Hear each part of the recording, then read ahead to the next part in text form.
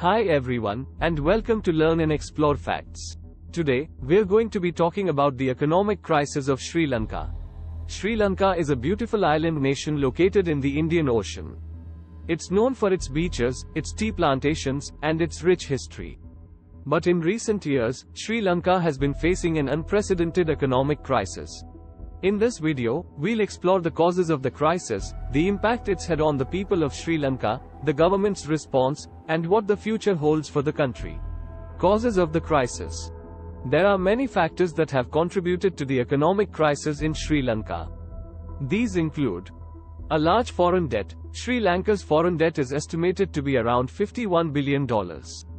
This is a significant amount of debt for a country with a small economy.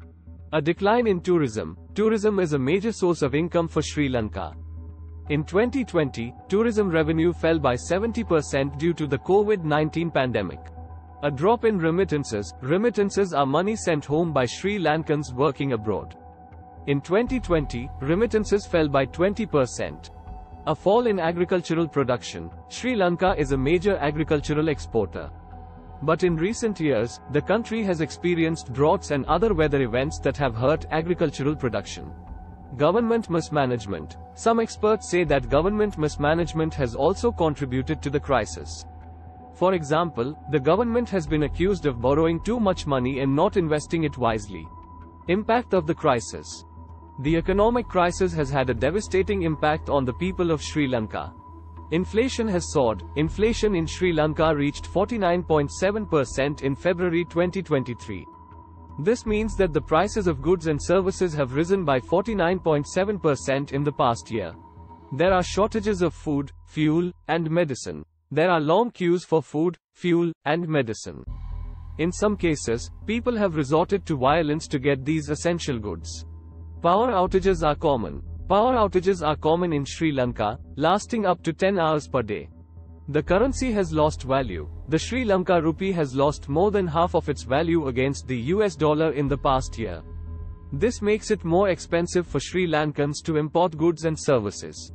Unemployment has risen. Unemployment in Sri Lanka has risen to 6.7% in February 2023. This means that more than 600,000 people are out of work. Government's response.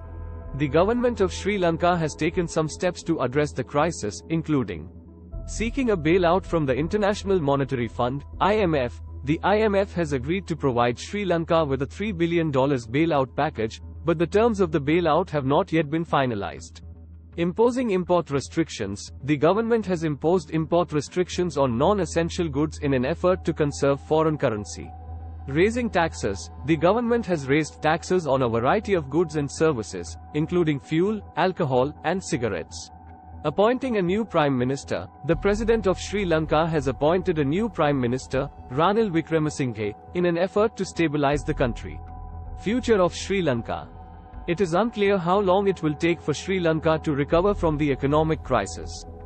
The country will need to implement reforms to its economy and rebuild its reputation with lenders. It will also need to find ways to address the underlying causes of the crisis, such as corruption and mismanagement. The economic crisis in Sri Lanka is a reminder of the fragility of the global economy.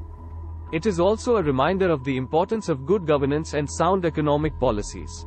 Thank you for watching.